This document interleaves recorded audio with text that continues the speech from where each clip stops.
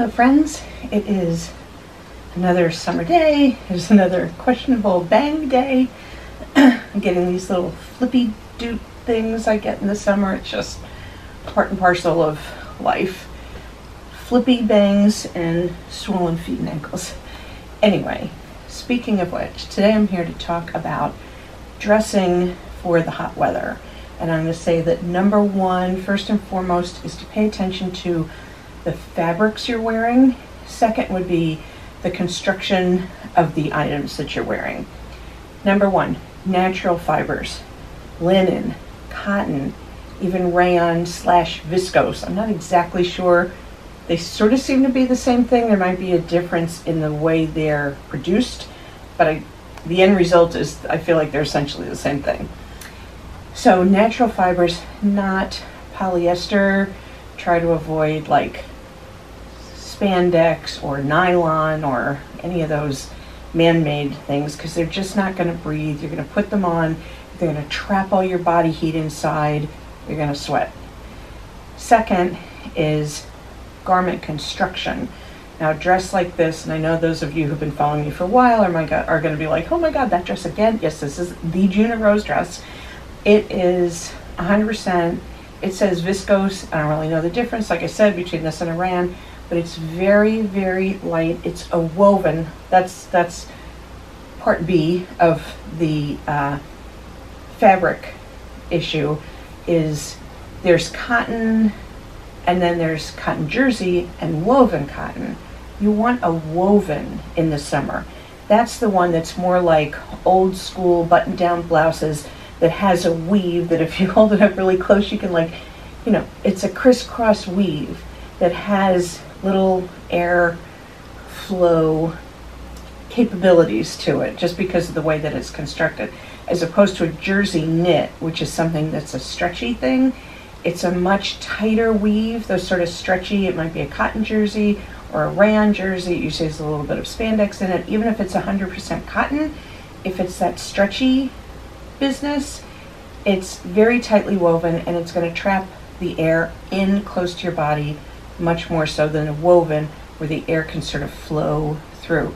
This particular dress is like the best summer dress ever. It is, like I said, 100% viscose.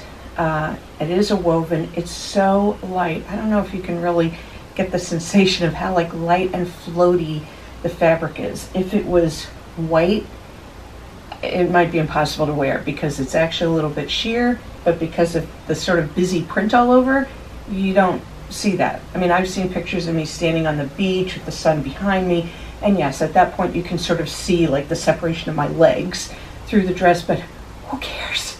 It's hot. I don't care if you see the separation of my legs. You know they're not attached at the knee.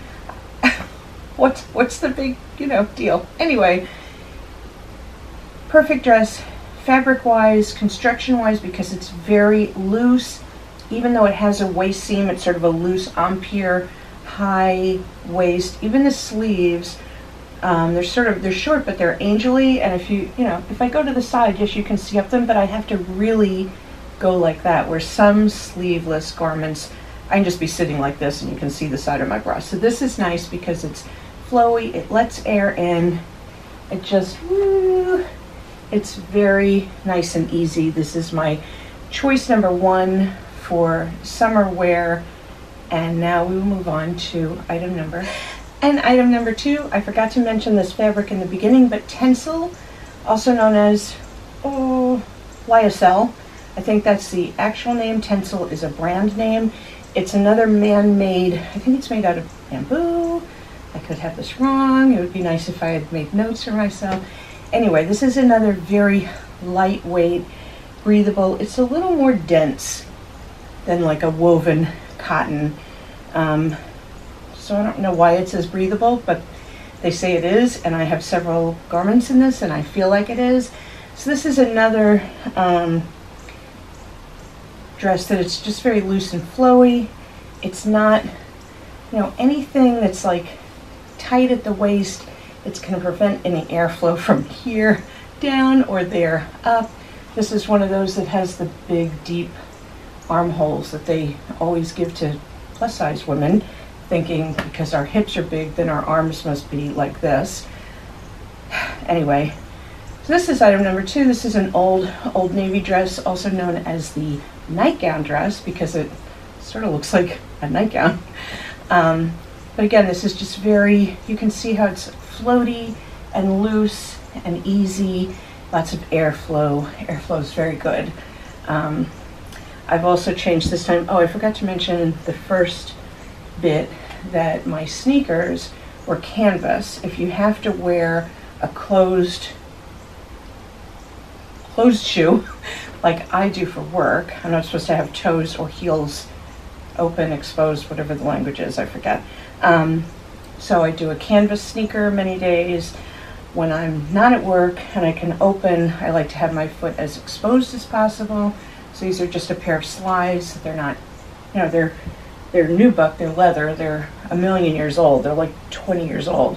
So they look like crap, but they're great for just wearing around, like running errands, going to the deli, sitting at the beach in the afternoon, going to dinner with friends at some outdoor place in the evening. Anyway, this is item number 2, a tencel dress. Again, be conscious of the flowiness. Even if you're wearing a woven airy material and you're tucking it in, like you're tucking a top into shorts or into a skirt, you're obstructing that flowiness. Now I realize style-wise, people are gonna want to tuck in. I'm just letting you know, this is cooler than a tuck-in. If you're wearing a pant, I think a blouse out over the bottom pant or skirt is cooler than something tucked in. But okay, I'm also going to make note that I'm wearing minimal makeup. I am a sweater. I'm a face and head sweater.